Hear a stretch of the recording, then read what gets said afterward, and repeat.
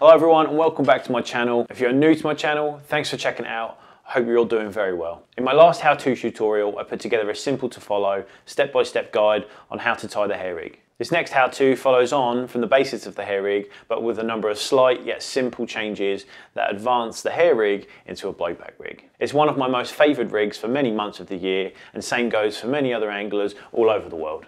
As we know, carp feed by way of sucking in and blowing out. As the fish suck the rig in, its natural motion is to then eject the rig by blowing it back out. As it does this, the hook remains in place, taking hold, while the ring on the shank of the hook is forced up to the eye and the bait is then ejected out. This making it very difficult for the carp to fully eject the whole rig. The blowback rig offers many options for presenting a number of different baits such as particles, critically balanced baits and more. Be it for the spring months or for the duration of the year, this rig can cover you for many options. So let's take a look at the components you will need and how to tie the blowback rig. The components you will need are your choice of the following: hooks, hook link material, rig rings, shrink tube, anti-tangle sleeves, braid scissors or snips, a baiting needle, a puller tool, bait stops, and lastly, a bait of your choice. For demonstration purposes, I'm using one of my more favoured combinations for the spring months, which is basically just a single tiger nut and a 12mm pop-up pineapple and banana flavour from DNA Baits. To start, remove 8 to 10 inches of the hook link material. Next, strip off 5 to 6 inches of coating. Once the coating is removed, make a small overhand loop in the hook link material. Sometimes using a baiting needle can help with this, just as we did in the previous hair rig tutorial. For those of you that have not yet seen the how-to tutorial on how to tie a hair rig and you would like to get up to speed on exactly how to tie it, you can click this link and that will take you over to that video now. Now take a single rig ring and slide over the loop you have just tied. Place the rig ring about 1 inch up from the overhand knot and make a single overhand knot to secure the rig ring in place. Next, take your hook of choice, passing the end of the hook link material through the back of the eye of the hook, pulling the hook link through until the bottom of the hook meets the rig ring, like so. At this stage, we'll take the rig ring and pass it over the point of the hook. It's ideal to leave enough length for the position of the rig ring on the shank of the hook. My personal preference is to align the rig ring with the barb of the hook. This helps the mechanics of the rig work effectively. Next, grip the hook and the rig ring in place between your thumb and finger. Now, tie the knotless knot by making a number of turns going down and around the shank of the hook.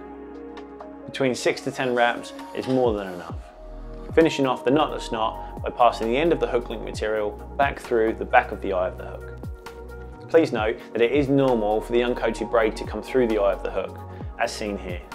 This will actually offer more movement and flex in the rig mechanics, not only helping the bait be presented in a more natural way on the bottom of the lake or river, but also aid more in the hooking of the fish. Next, we're going to add a small section of shrink tubing as a small kicker on the eye of the hook. Trim off a small section of shrink tubing. I personally use about 6mm in length and slide this onto the hook link and down onto the hook, sliding it over the eye.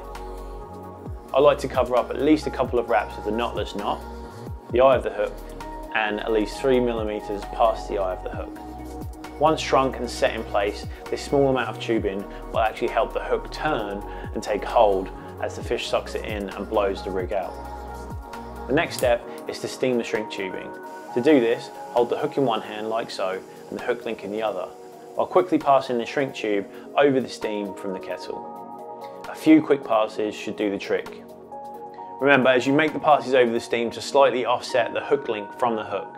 This will help create a bend in the shrink tube and will stay set in place as the tubing shrinks around the eye of the hook. As a side note, a lighter can be used in place of steam, but please be mindful not to hold the rig or shrink tube in the flame for too long. This will result in damage to the rig and could possibly do harm to yourself. Also, if you are a minor, it's great to have you here watching and following along, but please have a parent or guardian help you with this section. Steam from a boiling kettle can be very dangerous. Moving on, next slide your anti-tangle sleeve on. Be sure to check it's going on with the tapered end going towards the hook. Now, taking the end of the hook link material, form a loop and tie an overhand knot. Now placing the loop end of the rig onto a puller tool and the hook end onto another, Pull both ends of the rig away from one another. This will help to seat the knots. Finally, mount your bait of choice to the hair, followed up with a bait stop, and you're ready to fish.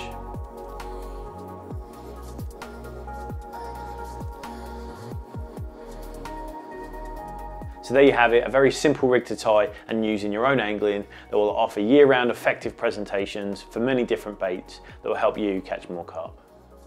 As always, if you have any questions, please feel free to leave them in the comments below. For those of you interested in following along with more of this type of content, be sure to hit that subscribe button along with the notification bell, so that way I can keep you up to date on all my carpy goings on. I hope this tutorial helps you in your angling. I'd love to hear about it if it has. And as always, thanks for watching.